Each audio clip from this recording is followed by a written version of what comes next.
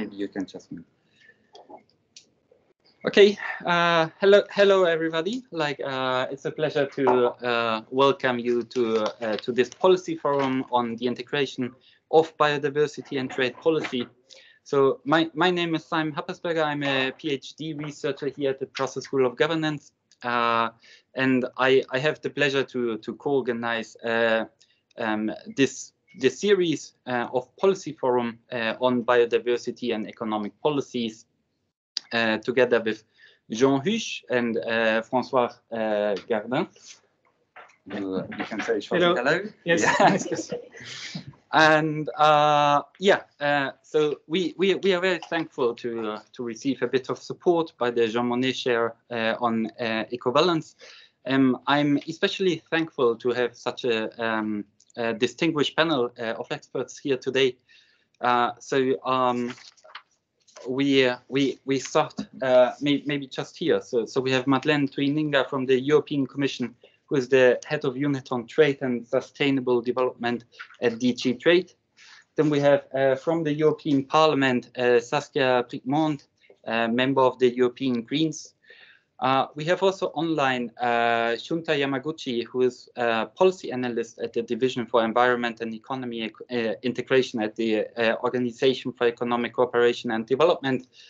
And we have also with us Marianne Kettunen, who is a senior policy expert on trade at the Trade Development and Environment Hub. So thank you very, very much for joining this panel today. So today we will speak about the integration of biodiversity and trade policies, and we do so against the background that in 2019 the Intergovernmental Science Policy Platform on Biodiversity and Ecosystem Services pointed out that biodiversity is declining at an unprecedented rate, and also that international trade is one of the indirect drivers for this decline actually. So in 2020, we had the problem that none of the Aichi biodiversity targets was fully reached, and since then we see a couple of efforts on the international level, but also on the European level to better integrate trade policy and biodiversity. So on the international level, we have seen the WTO Agreement on Fisheries Subsidies in June last year. And of course, in December, we had the Convention on Biological Biodiversity. Yes, on biological diversity in Montreal. So the guiding questions for today's session is what do these regulatory developments actually imply for EU trade policy? And how can trade policy be better aligned with biodiversity protection? So as structure for the panel, I would suggest that we first listen to the input of our panel, and after that we will have a short discussion. Before then, of course, we open up to the audience. So for the people joining online, please don't hesitate to put your questions in the chat, or even like in the Q&A part. You're also welcome just to turn on your cameras and ask your question via live stream. So we would also propose to record just the first part of the meeting, so the prepared inputs of the panelists. And then later we will turn off the recording so that we can have a bit more relaxed discussion. So without further ado, I will give the floor to Madeleine Tuininga to provide the European Commission's perspective on the topic of trade policy and biodiversity. So thank you very much, and I leave the floor to you. Thank you very much for this challenging task. So you first get the technocrat, and then you get the politician. But we work a lot together on this. Well, so I'm at DG Trade, and we have in the unit 3 responsibilities. The first is a thematic responsibility of the trade and climate, all the trade and the sustainable items. So whether it's labor, forced labor, green, human rights. So the policy responsibility. Then we do the multilateral, so the WTO we have. And all the autonomous measures. So the last years have been a lot on the Green Deal, but of course we follow also the trade aspects of the international developments. And the bilateral, so we have FTAs, but also a lot of sustainable things, and GSP, General System of Preferences, is in another unit. And I find it a challenge because I find it always difficult to where you are.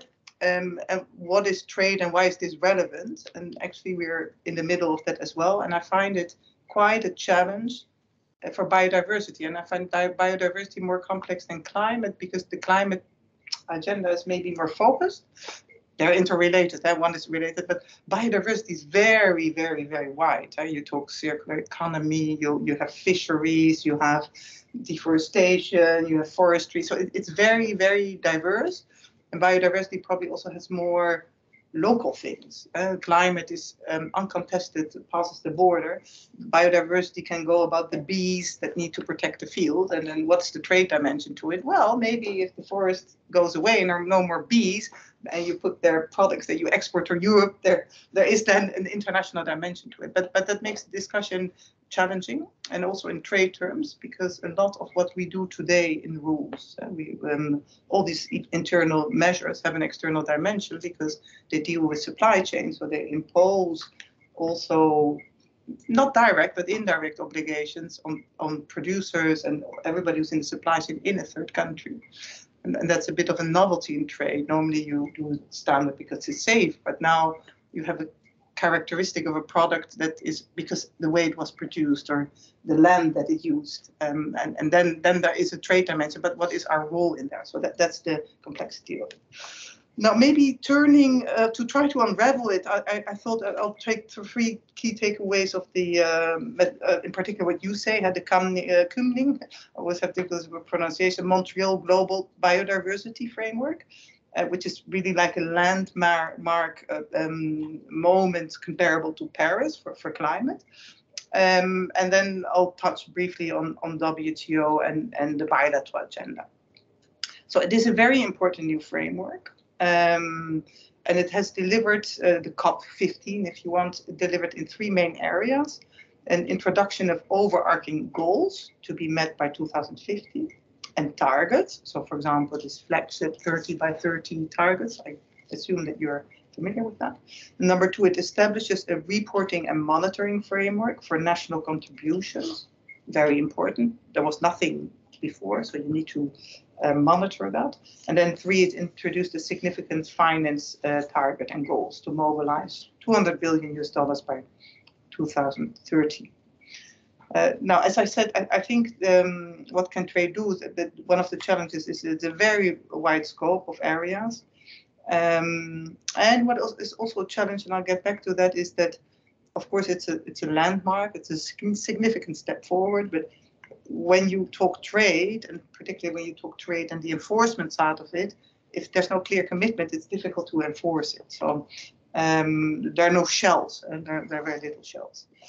And as so if you look at what can trade do, classically, you look at trade as liberalization.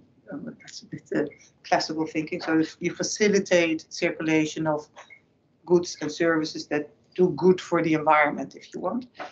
But what I've seen is over the last 4 years, and certainly with the whole increase of the regulatory part and the Green Deal, is that actually the regulatory part has significantly, the relevance of it is just, I mean, a tariff is a tariff, but the regulatory part is so incredibly important. And then you need to look at what do I do there.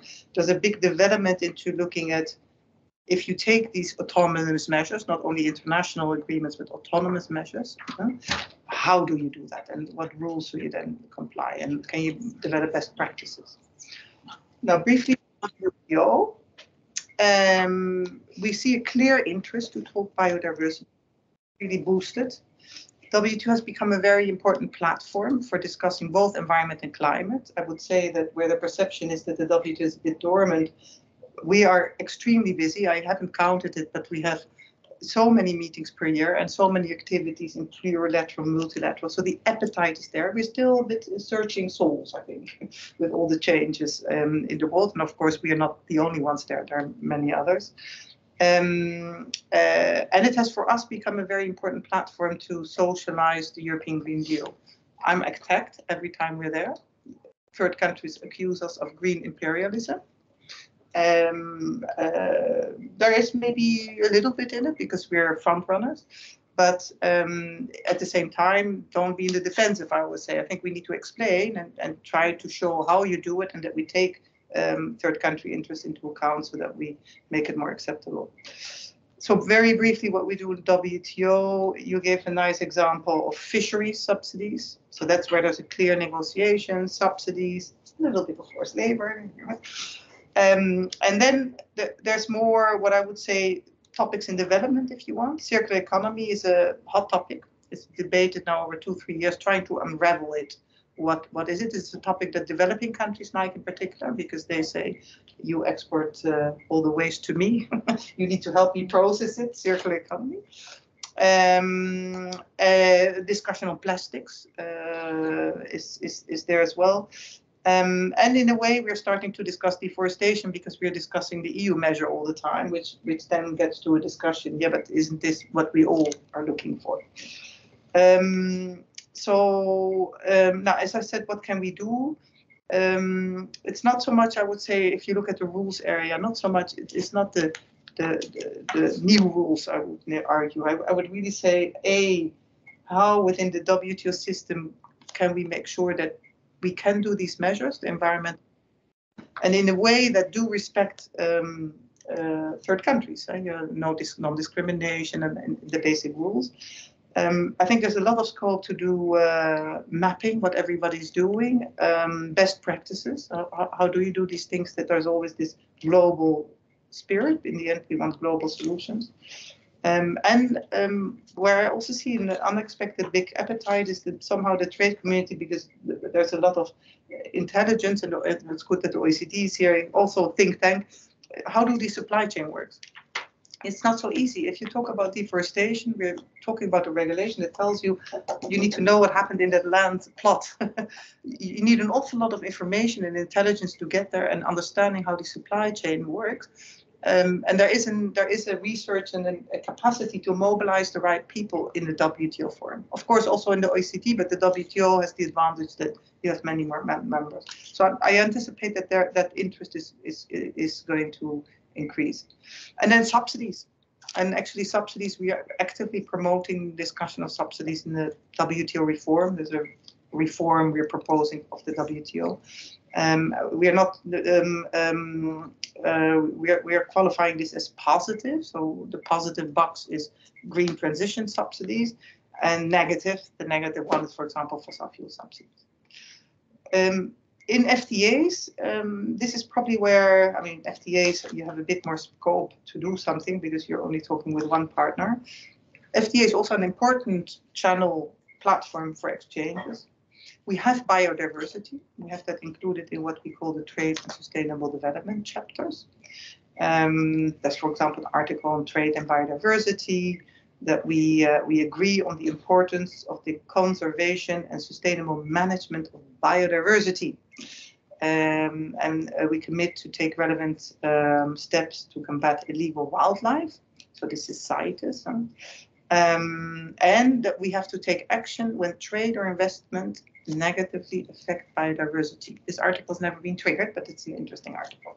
And of course, we have an effective implementation of multilateral environment agreements, which is an important article, because the CBD, the Biodiversity Convention, and CITES are included in the trade agreements. And then we also have something on fisheries. You need to be an active member of the, I always have difficulties, RFMOs, regional fisheries management. And then, and this is what I thought interesting, I've asked, and otherwise I'll follow up. So we have now, for every FTA, we do a sustainable impact assessment. And we developed together with DG Environment a new methodology to assess the impact of biodiversity. So given your economic background, I thought it's interesting, but I'll follow up and send it them. Then sort of a bit the policy discussion that we're having now. So we had a review of our trade and sustainable development chapters in FTAs. Now, if you follow that, big interest of the Parliament. And there are two relevant aspects, I think, in this discussion. So one is related to sort of the enforcement side, and the other is to what is already in the chapters, effective implementation of agreements. So let me first get to the enforcement. We now extended, so the TSD chapters had a dispute settlement mechanism, but not at par with the overall, which meant two things: sanctions and also some procedural things. So you would end the dispute settlement with a panel verdict, but you could not monitor the implementation. And the other is sanctions. So at this moment now, with the review, you have ILO conventions and Paris subject to sanctions for material breaches, as we call it. So the question is CBD Paris? That is, and I'll get back to that. And the other question is this global framework part of the effective implementation of the CBD in this case? Is that part of it? I would argue yes, but there may be people who say no. So there are two angles to look at how, because then we get back to all these targets, can you monitor that? We don't have the answer yet. So what we're doing at this moment is looking at what would be comparable to Paris material breaches. And there are some similarities. So both Paris and the global framework for biodiversity are a landmark moment. They really make a significant change. They have targets. So biodiversity has a flagship target 30 by 30, which is akin to 1.5 arguably temperature goal in Paris. And there's also reducing net zero the loss of areas of high biodiversity importance. But the challenge is a bit that the level of commitment is different. Paris has much more shells and biodiversity shoots. And there's a lack of quantitative objectives in the overarching long-term goals by 2050. So you have the 2030 targets quite clearly, but there's no quantifiable step for 2050, which may make it difficult to do material breaches. At the same time, ultimately, it is about what is a material breach. Now, you're not law students, you're economy students, and a material breach means something serious. So it would mean that it defeats the purpose of the agreement. So to give you an example, for Paris, it would mean I withdraw from Paris. That's material breach.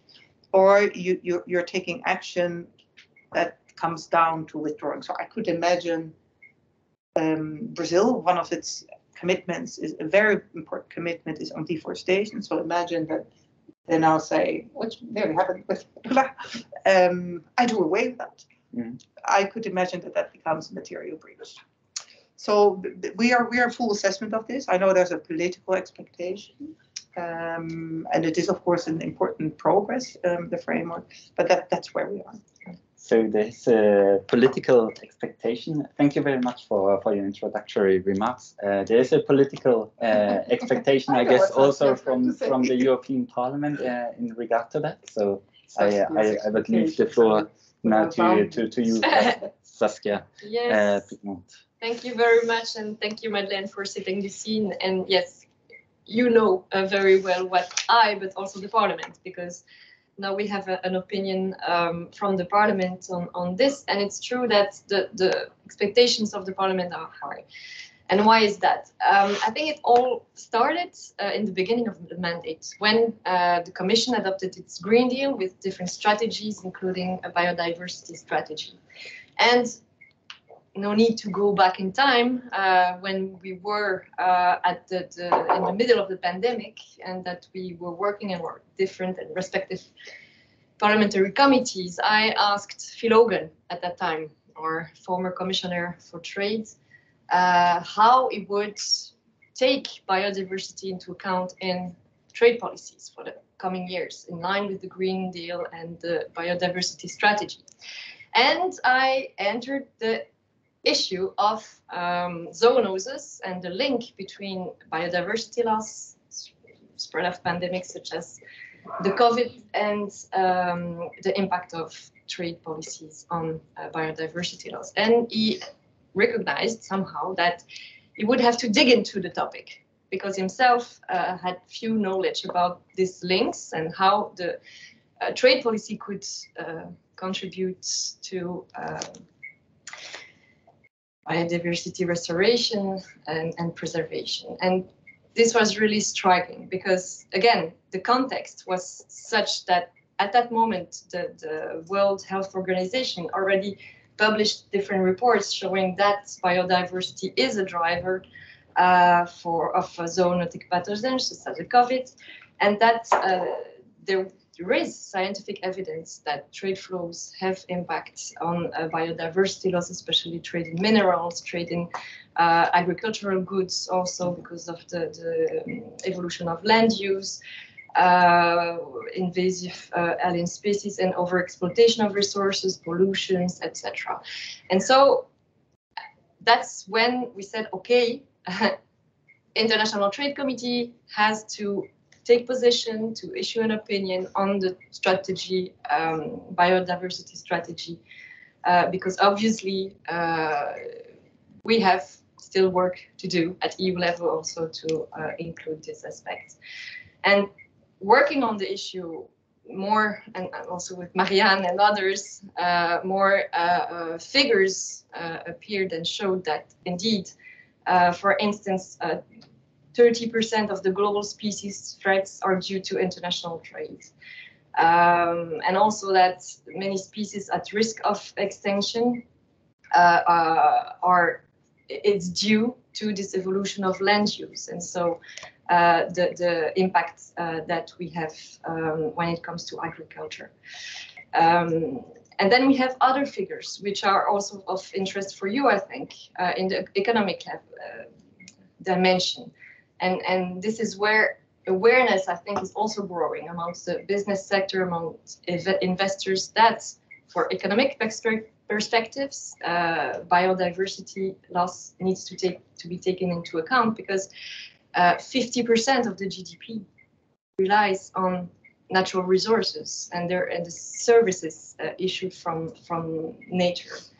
Also, the World Economic Forum, one of the latest global risk reports, points out that biodiversity loss is the fourth, just after climate, the fourth global threat for the economic future. So we see that it's all interlinked. There's clearly a health issue, natural dimension, the link, and I can come back on that in the Q&A, but the link also between our future on Earth as human species, because we need biodiversity to eat, basically, for our food sector, but also obviously economic interlinks. And so this global crisis, because we usually talk about the climate crisis and climate future, but biodiversity is also at stake, and in a global biodiversity crisis that needs to be tackled throughout all EU policies, including trade.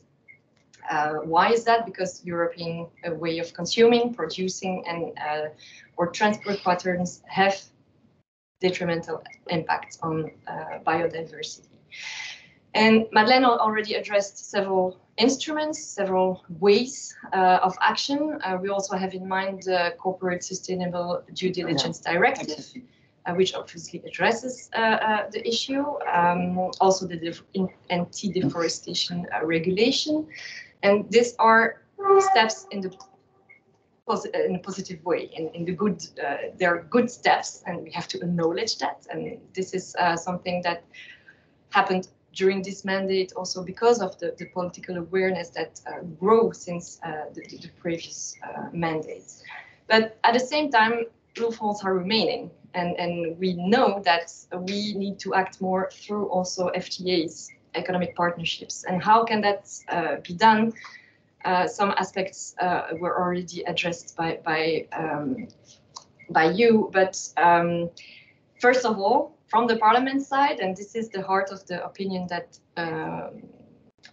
the INTA committee gave, and I was rapporteur for the opinion, is to make the CDB an essential element as for the Paris Agreement. So to put it at heart of our FTAs and link it to, of course, specific and concrete provisions in order to monitor the implementation, to see whether the partners indeed apply their commitments.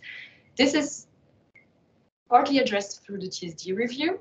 In the TSD review, it was clear that biodiversity would be addressed if international agreement and concrete steps were taken during the last COP, what happened during the Montreal summit. And now it remains to be seen how concretely the Commission will also implement these commitments in the new FTAs, new economic partnerships, but also how this can be included in existing ones. So to have specific provisions, implementation roadmaps based on the sustainability impact assessments, including the biodiversity dimension. I think this is key to assess what's the situation and which questions need to be addressed. Is it deforestation? Is it land use? Is it pesticides, or altogether different elements? I think what we also need to reintroduce is the precautionary principle, which is currently in purview to not present enough in the way that this is considered. Also, the role and the place, the inclusion of indigenous people. This is key, for example, in the negotiations and the implementation of the Mercosur agreement. Why is that? Because indigenous people, if they're less than 5% of the world population, they are responsible for 80% of the Earth's biodiversity in the forests, deserts, grasslands, marine environments. They both rely on these aspects to live, and they also suffer when globally trade deforestation impacts those areas negatively. So there are specific conventions, ILO Convention 169, addressing the question of the indigenous people and respect of their integrity. There's also the Rotterdam Convention on the prior informed consent procedure for certain hazardous chemicals and pesticides international trade.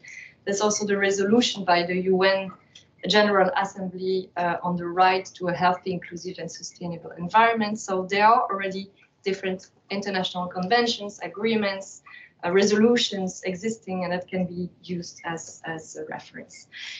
One other aspect, and please tell me if I'm completely exposing my time, okay? One more minute, okay. The MC13 Ministerial Conference at WTO level is, I think, one of the next steps also where the EU can play a role by calling for further coalitions of of countries willing to include binding levels of biodiversity protection at the ministerial conference level. It has been done before, for instance, on plastic pollution, on trade and sustainability, on the reform of Fisheries Subsidies. I will conclude by saying that there are two linked sectors with trade issues, which are the agricultural and the fisheries sector. I will not enter into detail, but we can come back on those aspects. And finally, maybe just to rebound on what Madeleine just said on, are we green colonialists or green protectionists? Imperialists. we can have different levels, but I really think here that it's also, there are three dimensions. The first one is all the elements that we are calling for are coming from international commitments, Convention on Biological Diversity, Paris Agreement, other international conventions, and we're not inventing our own approach towards biodiversity or climate protection. This is one of the elements. The other element is also that biodiversity is of public and general interest. Protecting biodiversity worldwide is ensuring our future on Earth globally. And this is a matter of emergency, and all the policies need to converge towards better protection, because humans, nature are closely interlinked, and we need to tackle this. And this is also through the One Health approach that we are step by step pushing for. Health of human beings, of nature, all together has a link. And this is not in the opinion of INTA, but this is one of the next issues I think we have to tackle globally. Wonderful. Thank you so much for all those different ideas, what could further be done, and also your opinion on what the Commission is already doing. So now, after we've heard what's happening on the bilateral, but also on the multilateral level, we are also interested in, Shunta, what's happening at the OECD, and what kind of perspective on the issue of integration of biodiversity and trade policy you have in Paris. Yes, thank you very much, Simon, for the invitation, and also for letting me join this very distinguished panel. I already see a wealth of information coming out, and it's extremely interesting for us. Maybe I'd like to start by saying that at the OECD, we haven't worked so much on the trade and biodiversity interface yet, because I think some of the interests of our members are directed towards more areas that have been investigated more clearly, such as trade in climate change or trade in a circular economy. But we do want to see more emerging environmental topics being covered and looking at the trade interface. So we see that this is something potentially that will come into the picture more and more. And I'd like to maybe approach this issue as a part of different strands of work that we've already done so far. So looking at the bilateral track that was already mentioned by the two panelists, on the work on regional trade agreements and the environment, and another strand of work on the nexus of illegal trade and environmental crime that we've been working on in the past 2 years or so. But starting from the big picture, biodiversity is essential to sustain our economic activities and livelihoods through the provision of ecosystem services, food, water resources, pollution absorption, and climate stability. But at the same time, global biodiversity trends are on the decline. Some figures say that they declined nearly by 40% from 1992 to 2014. And in order to reverse these trends, we have seen recent developments, including the Global Biodiversity Framework adopted at the COP15 last December, the EU Biodiversity for 2030, and the WTO Agreement on Fisheries Subsidies. And these frameworks, I believe, will help to mainstream biodiversity across different economic sectors, including for trade. And the question is to what extent these frameworks can actually help reverse the biodiversity decline. And turning to the trade linkages, which we're also grappling to understand better, I guess it's generally understood that trade can have both positive and negative impacts on biodiversity. On the positive aspects, this could be on improved production efficiency that could alleviate impacts on biodiversity and ecosystems, while on the negative side, they can also lead to increased economic activity that could exacerbate impacts on the loss of ecosystem services and biodiversity, such as through land use change, pollution, and natural resource depletion. And the impacts of trade on biodiversity are really difficult to track in global supply chains, but there are several pressure points to look at and where we could perhaps take action already. And one is in the area of environmentally harmful support measures that can exacerbate negative impacts related to production and harvest. For example, based on the OECD IEA estimates on support for fossil fuels, we estimate that in 2019, this has reached to up to $478 billion US, and also boosting unsustainable production and consumption in certain circumstances. Another area that we really need to focus on is in the area of environmental crime, which has been valued between 110 to 281 billion US in 2018. And what is striking is that the figures are increasing. So they're increasing on average 8% per year. And this includes, for instance, areas such as wildlife trafficking, illegal timber, and also on IUU fishing. Now, turning a little bit to the bilateral regional track and the role of regional trade agreements incorporating environmental objectives, we also see an encouraging upward trend in this area.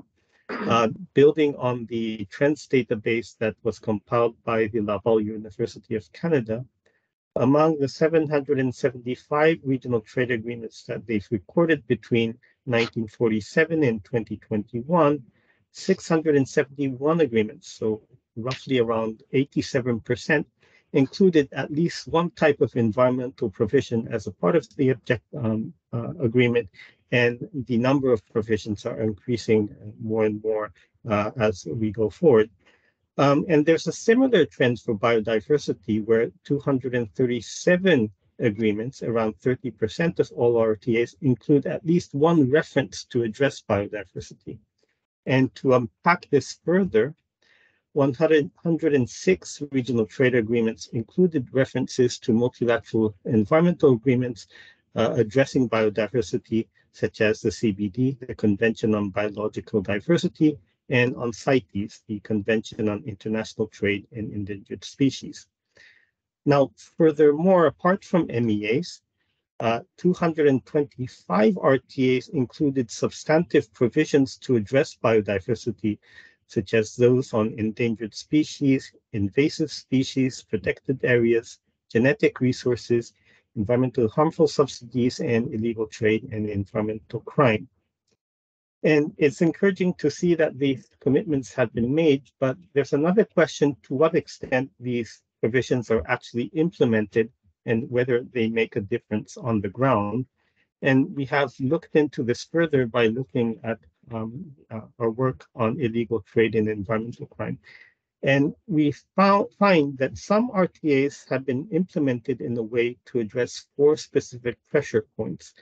The first one is to improve domestic laws and regulations of trading partners to combat cross-border environmental crime, including areas of illegal logging, wildlife trafficking, and IUU fishing.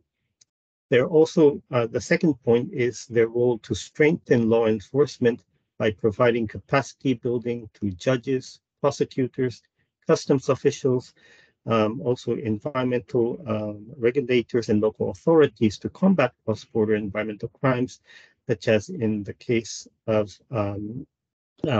IUU fishing, illegal timber trade, and also on wildlife trafficking. There also is a role of strengthening implementation and enforcement of MEAs, in particular in the case of CITES. And finally, they have a role in enhancing cooperation through dedicated institutional frameworks and establishing public participation mechanisms to strengthen the link between private sector and civil society that can help identify and target these crimes. So therefore, there are encouraging initiatives on the ground. However, we do need more work in this area, in particular to improve the data and information to increase transparency and traceability of trade and biodiversity impacts, and also to increase more understanding and awareness on these linkages. So that's briefly from my side, and very much looking forward to further discussions on this. I'd like to hand back the floor to Simon. Thank you. Thank you very much, Shunta. And we need more work in this area, and also more awareness. Marianne, you are working in this area, like both, like on the scientific part, but also on the awareness part. So I would now hand over to you to hear from your experience of your work. Thanks. Fantastic. Thank you, Simon. Thank you for inviting me. And it's absolutely a pleasure to be in the same panel with Madeleine, with Saskia, and also Shunta. So let's see what I can possibly say of interest after such a fantastic interventions by the others. So I work on biodiversity and trade, and I thought that for the purposes of this particular event, and also reflecting, the panelists who are fantastic trade experts, I might wear my biodiversity hat slightly more than the trade hat, because I've worked on biodiversity around 20 years. So basically most of my career, and it might be therefore interesting to reflect from that perspective, the evolution of the role of trade and trade policy in supporting global biodiversity framework. So maybe that is something unique I can offer to the conversation that will be following as well.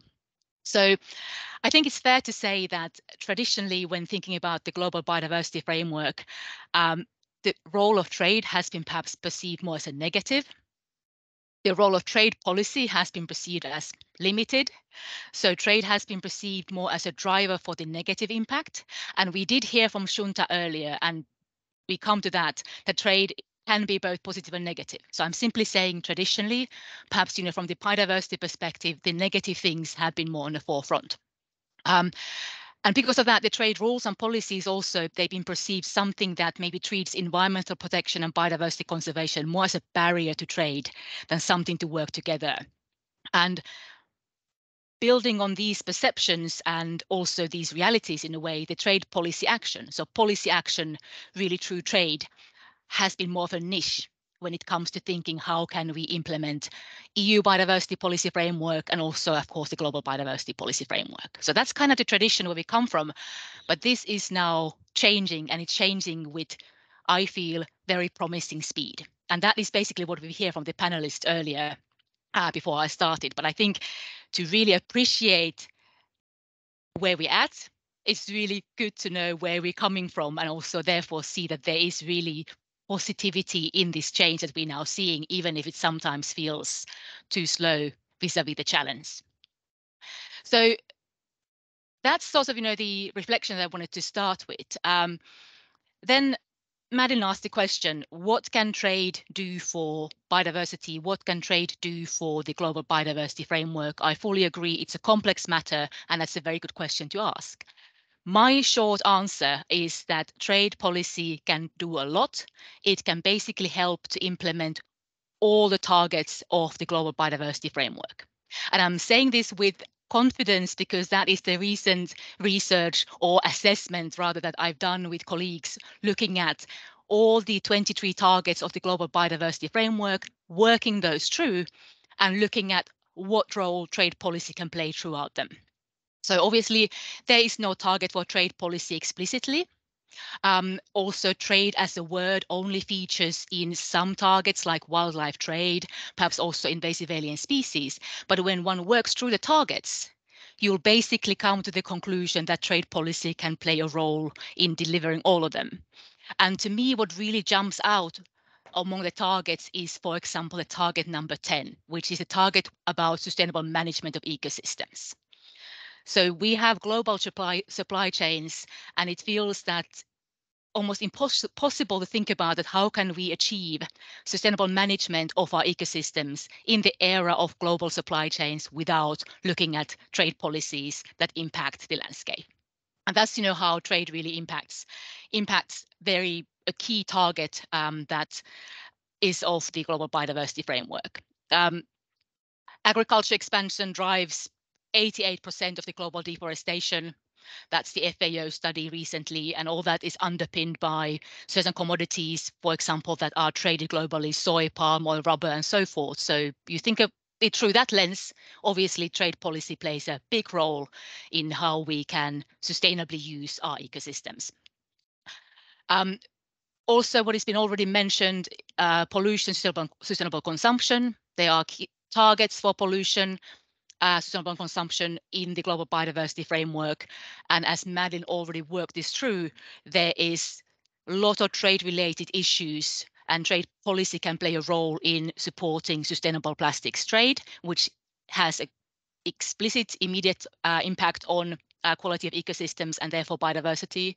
And of course, sustainable consumption is foreseen to be delivered to a great extent through circular economy, and also that is a current trade policy issue. How can trade support circular economy more, and also through that deliver benefits to ecosystems and biodiversity? So just to simply say, if you look at all the biodiversity framework targets, you'll be able to see that trade policy plays a role directly or indirectly of all of them. And it's like a domino impact, because when you use trade policy, you use trade-related standards to deliver sustainable agriculture, sustainable fisheries, you are also then, of course, enabling the conservation targets, the 30 by 30 targets, and also the species conservation targets. So that is kind of the way we should really be seeing the trade policy's role in the Global Biodiversity Framework context moving forward. And that hasn't been traditionally the case. And also the key thing that we have realized is, and wanted to show also through our analysis, that when we deliver biodiversity targets through trade, that also actually brings positive sustainable development impacts. So support sustainable trade, sustainable development. So it is not one-way street, it is a mutually supportive street as well, which is important to communicate to countries around the world. So that is just reflection on what can trade do for Global Biodiversity Framework. It can do a lot.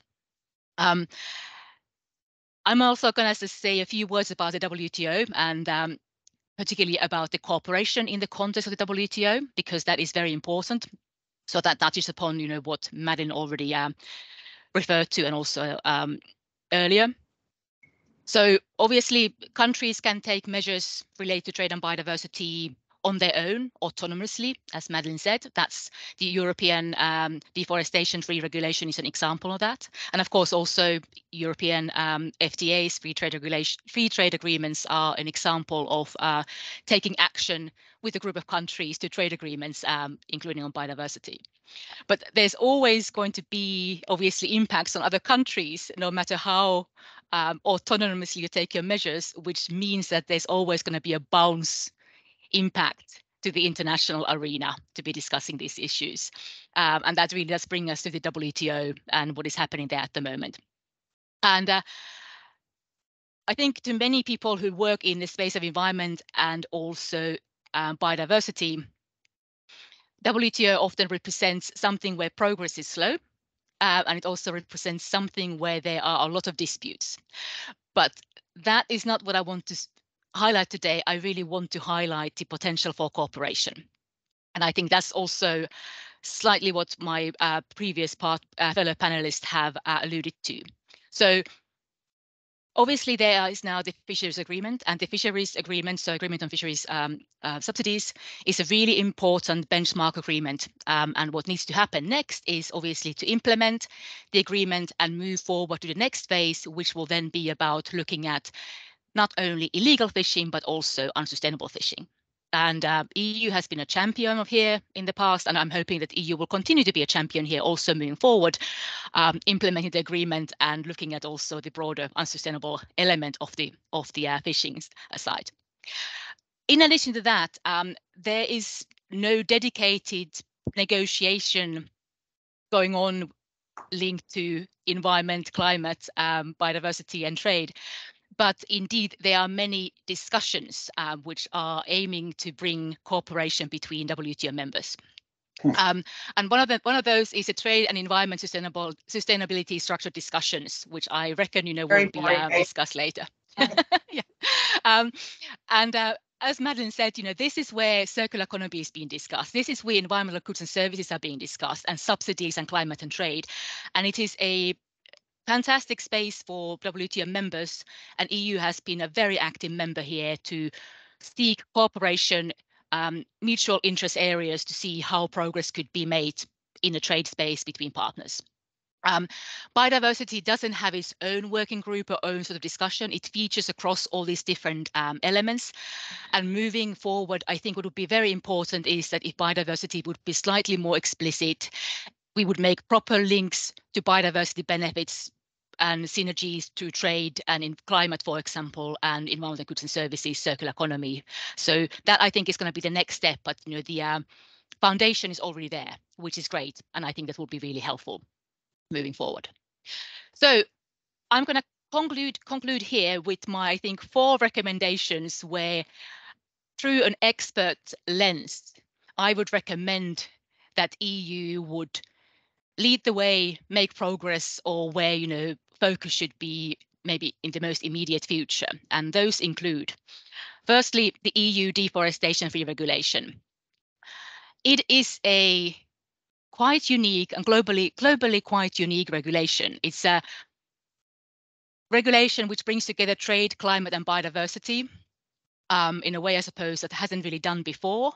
But it has, as already has been said, also provoked pushback from EU's trade partner countries, very understandably. It will be really important to get it right, to really get the countries on board, because it is such a globally pioneering measure and the pressure is on. So focusing on that, getting it right, I think that will be important. It will also, I suppose, put the precedence for the other issues moving forward.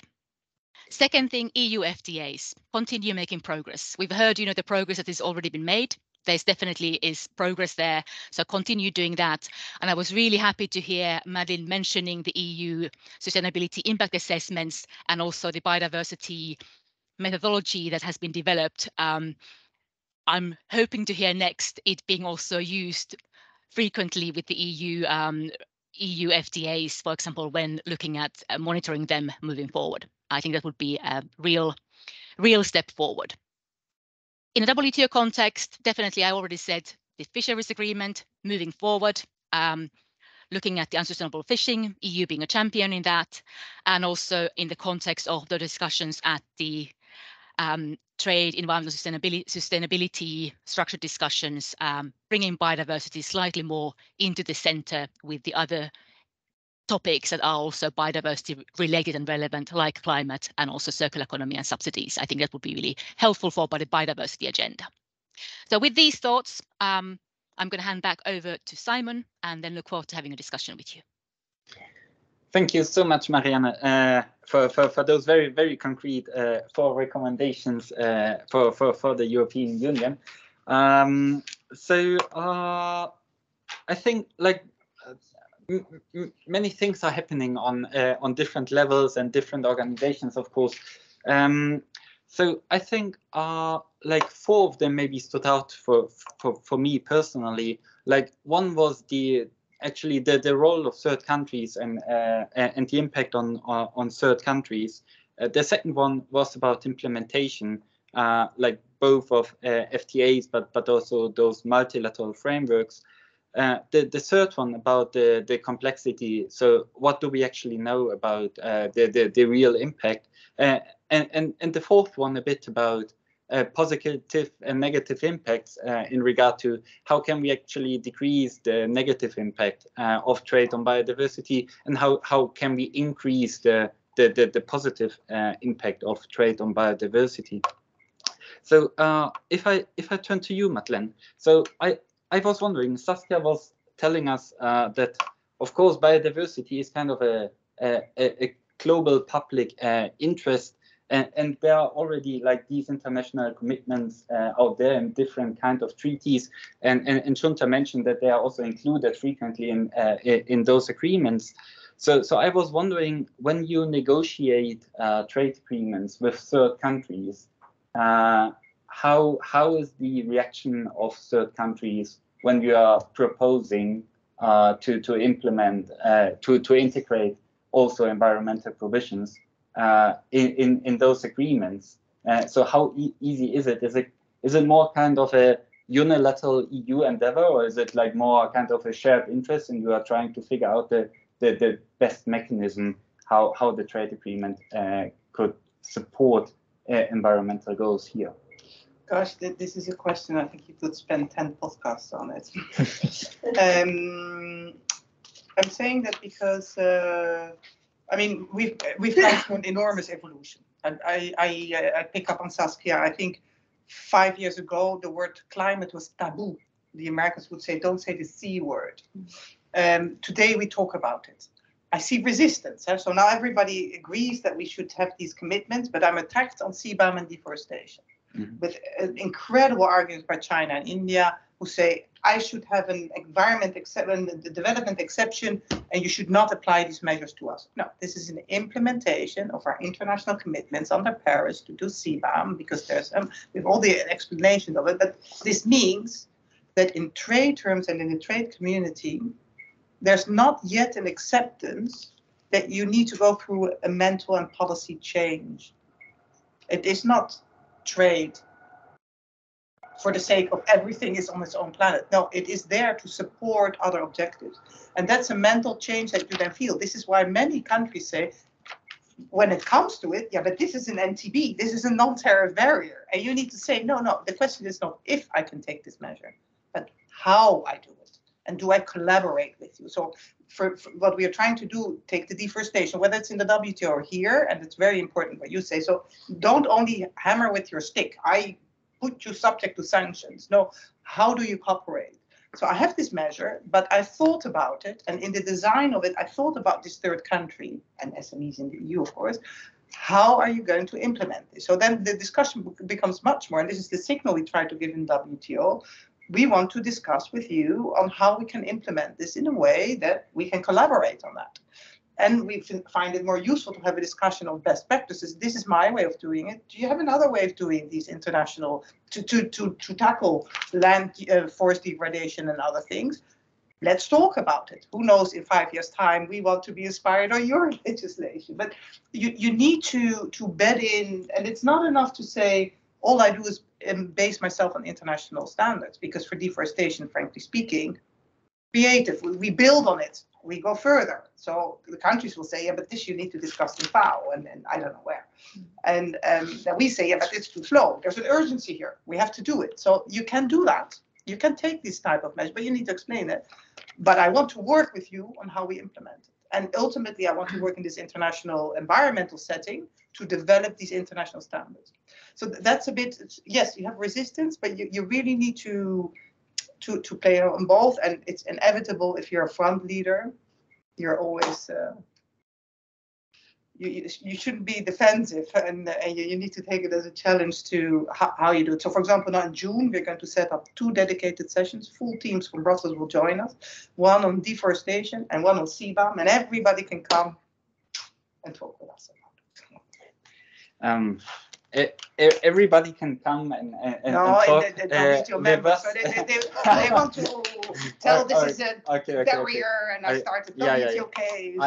I was also a bit wondering about, like, in your earlier intervention, you mentioned that, like, one of the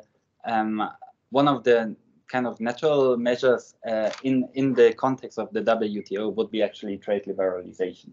So now, if I know you are, like, more looking on the FTA part, but if we look on the WTO agreement or the proposed agreement on green good liberalization, it's kind of a, which I would assume is kind of a low-hanging fruit in a context which is focused on liberalization. Why has it been so difficult to achieve you can progress? I think there are 2 reasons. The first is really a big reason triggered by what we have now. So basically, liberalization, environmental friendly goods and services, it's renewables, it's solar panel, it's a windmill, it's these type of products. We are making them. US is making them, China's making them with a bit of unfair practices. Today, when I tell we want to liberalize it as a contribution to climate, what will the Colombias and the others of this world say? They say, you know what? I want your technologies. I want my own industrial policy and development because I want to make these things in my country. Like, why should I reduce a tariff so that I can import and remain dependent on you and remain? I think that philosophically that is behind. It's a bit a short summary of it, but you have this enormous resistance from developing countries. You see, there's no gain in it for me.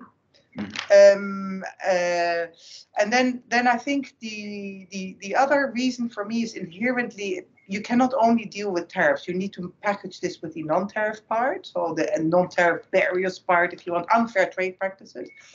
And where we come from is that we would define an environmental good on the basis of the end use of the product. This is where we left it in 2016. And that is because we didn't have a way to define differently a product. But how do I know that this solar panel is friendly? What dirty mines, raw materials are there in there? So this brings you to all the type of measures we're taking now, the PPMs. You look at how products are produced. And today we don't have a proper system to distinguish between good. I mean, I can liberalize steel, but I cannot liberalize steel and say, okay, I only liberalize green steel. You would need a customs code at entry, and you would need to be able to recognize that product. Probably at some point we will develop a methodology, because this is why you need to combine the liberalization with something of a rule, an understanding that what you've done with steel is indeed clean because it has been produced in a certain way, or it is, you will need to be able, and I think this is one of the reasons we are a bit stuck. So our vision would be, you can do the liberalization agenda if we have clear guidelines that everybody needs to develop rules to make sure that what they produce is clean. I put it in a very simplified way. I think these are the two reasons for making it difficult to advance. Okay, thank you very much. There are many more. Yeah, of course. And the Parliament would be really happy if the Commission could advance it. Yeah, I was also wondering about, like, when you were hearing like those proposals expressed by Marianne, like those 4 recommendations. Where do you think the Parliament would actually like kind of support those notions, and maybe more on the second broad issue on implementation? If we remember that, like, one of the main issues for the biodiversity Aichi targets was that there was a lack of implementation, and also Shunta raised this issue that, okay, we see an increase of language on environmental, but also on biodiversity issues in FTAs. So how can we make sure that those things are not just appearing in the agreement, but are actually implemented? How? The 4 recommendations put forward by Marianne, but also the recommendations put forward by Shunta. I think when you compile them and you take a look to the opinion that the Parliament gave on the strategy for biodiversity, I don't know exactly the title, but biodiversity strategy, and the interrelated recommendations, they are all in. When it comes to, at the starting point, when you start negotiating, or even before, during the scoping exercise, if you have SIA, Sustainability Impact Assessment, digging into the different parts, because here we're talking specifically about biodiversity, but the idea is sustainability as a whole that needs to be addressed through FTAs, and to see, okay, which are the main challenges, the main fields of action that needs to be addressed during the negotiations, and to make it clear from start that those issues are on the table and need to be addressed also through trade policies. This is also, in my view, about policy coherence, because we know that DG INSPA, through development cooperation, for instance, is addressing those biodiversity or climate-related issues, or to restore other agricultural practices in order to avoid biodiversity loss through agriculture, etc. And so this is the whole paradox of our approach. It's to say, okay, on the one hand, we have specific projects addressing biodiversity loss, but on the other hand, we know that through trade policy, there might be adverse effects. And so it's also about coherence between what we do on the one hand and what we can do on the other hand to make trade contribute to those commitments. And I think this is also where, and I don't say it easy, Madeleine, because I know that negotiating with partners is not something, you know, it's easy to say, okay, what needs to be done? And then when negotiations start, of course, if in front of you, you have a partner that doesn't really want to do it, it's not easy game. But nevertheless, to try to build a partnership and to show the win-win situation, because biodiversity loss is also a key issue socially, economically, for many countries in Africa, in Latin America, and they're the first facing global warming and climate challenges linked to biodiversity loss also, when it comes to agriculture, when it comes to all the areas, water scarcity, effects on population, etc. And so I think this is one of the key recommendations, because it's in the very beginning of the process to have this impact assessments and involving, and we haven't talked about it much, involving civil society. I think it's Junta that pointed that. I think this is key, because who knows better what's going on than civil society partners when it comes to all the different parts that we as Parliament want to address through the TSD review also. It's partly done, but workers' rights, social aspects, gender issues, biodiversity, climate, all those trade-related aspects that we want to address globally. I think this is also something key. Again, not easy, because civil society is structured in the EU. We have structured civil society organizations, trade unions, and it's easy to have dialogue with them and structural contacts. It's not always the same when it comes to the partner countries, where sometimes the official authorities do not want to reach out towards their own civil society, or civil society is not organized.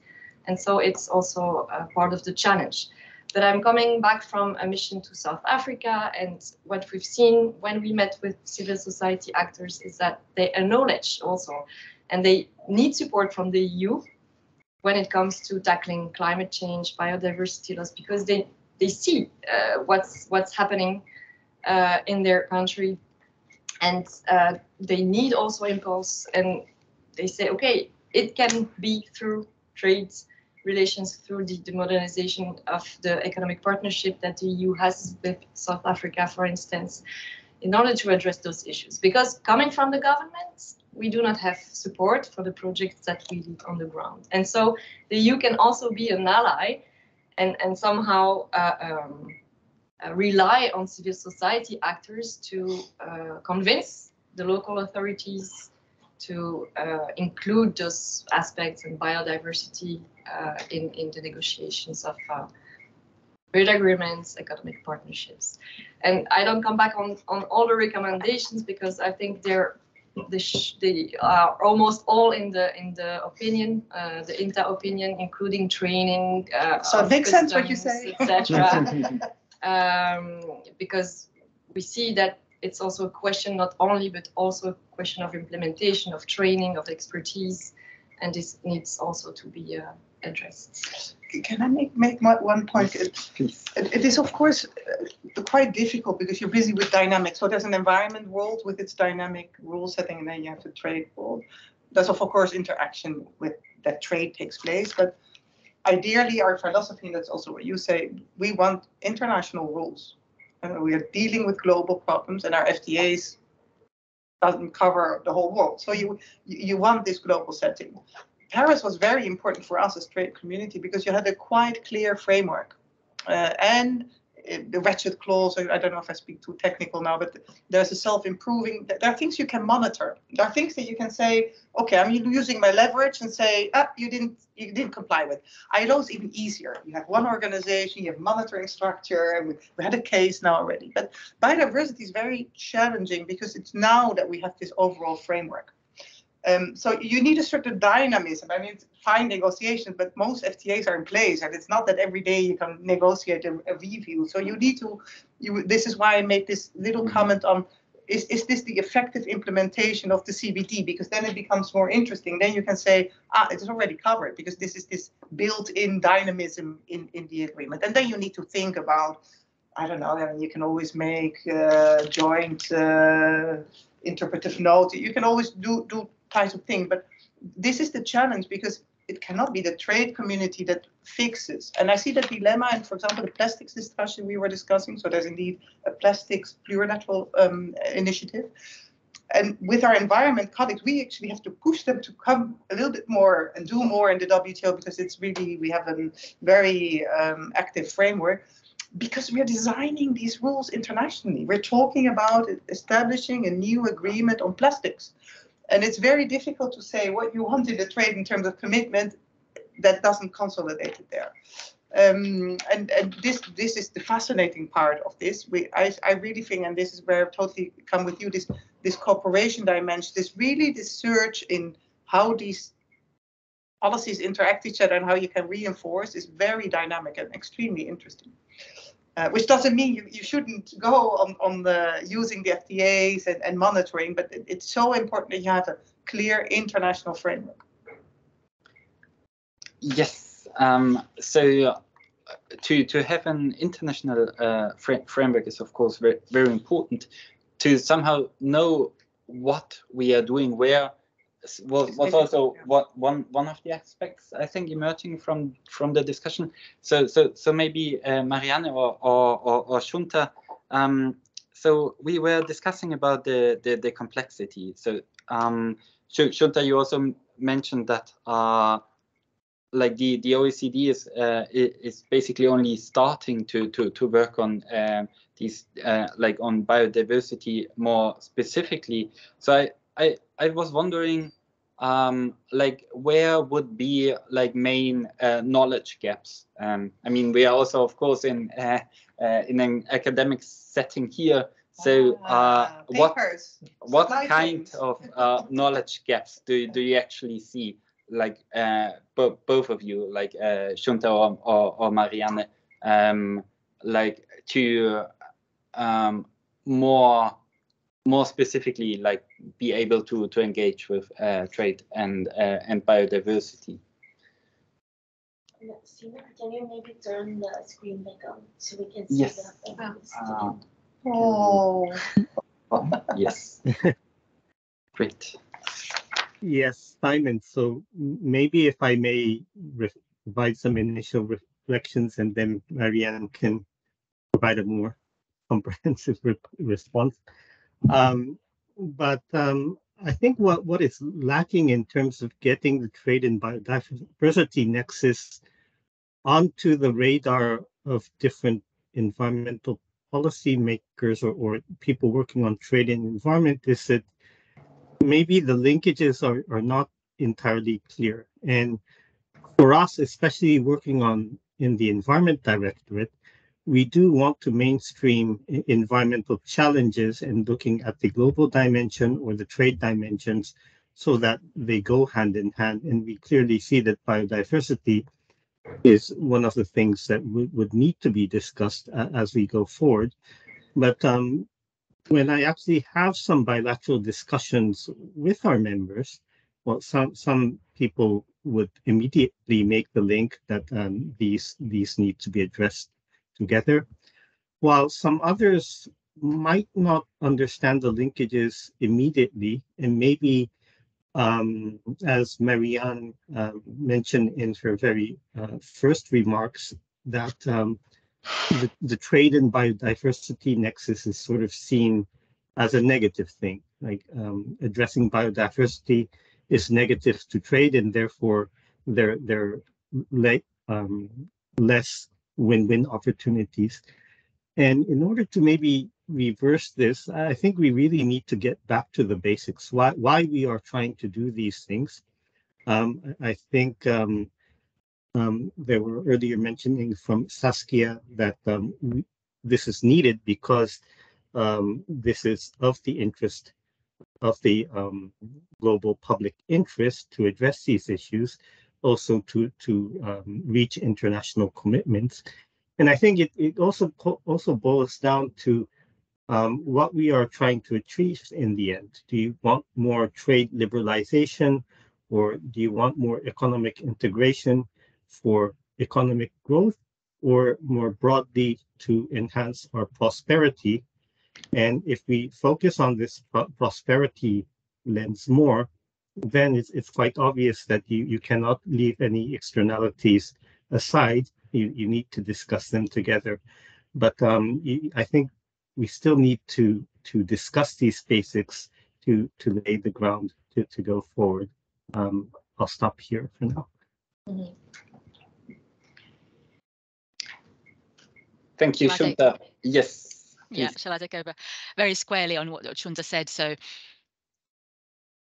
I think looking at it from the perspective of biodiversity expert, and this really does also come from experience, I think biodiversity experts as a whole don't really quite understand trade policy. You know, it works on a certain logic. It can be quite daunting, particularly the global international trade policy rules. So there is that certain element of really not quite understanding what they can do for you. And that is then the discussion to be had, with the help of experts who've kind of, made that leap, but also hopefully with the patience of the trade policy experts and the working at the Commission and at the WTO to really be able to have those conversations. And it will take that while, because I think otherwise what you'll get from the biodiversity community is recommendations that don't make sense because there is no understanding of how the trade policy instruments can work, and therefore it can even come across unhelpful because in reality, if you are negotiating something, for example, bilaterally with the FTAs or at WTO, certain things that don't quite work, or certain asks are unreasonable, but you can find a way to do something if you know what you would be able to do that. So that's one thing. It's making biodiversity experts working on biodiversity issues perhaps more trade policy literate and late policy measure literate. And studies can help there, or perhaps rather than studies, assessments, that, for example, work through and explain what are PPMs, how do they work, and what do they mean for sustainable agriculture. And I think, even in this call, I saw some names who've been providing fantastic research on this, case studies on this, which are very helpful. Then from the perspective of trade experts, I have the feeling that there isn't enough understanding of the positive potential on addressing biodiversity conservation issues and how it can really bring positive returns to sustainable trade and through that to sustainable development. And I think particularly in a quantitative terms. I've been certainly searching through the internet and the studies, trying to find evidence that would have been quantified when you take this kind of trade policy biodiversity action, what it will yield to in terms of benefits to businesses, benefits to sustainable supply chains, or something similar. So I'm sure that must be possible to do something also more quantifiable in this space, because I do feel that is also the language that will then convince a number of broader people who have worked on trade for all their lives, and also perhaps work more on the trade liberalization agenda than something else. So those kinds of knowledge / understanding gaps is what I've been observing throughout, working in this interface for a while. Great. So something to learn on either side. So to maybe address some of the understanding gaps which we still have maybe in the audience. So I would like to open now for Q&A, like either in the room or in the chat. People online, you're also welcome to switch on your camera and ask a question directly to the panelists here. So I would just open the floor now. And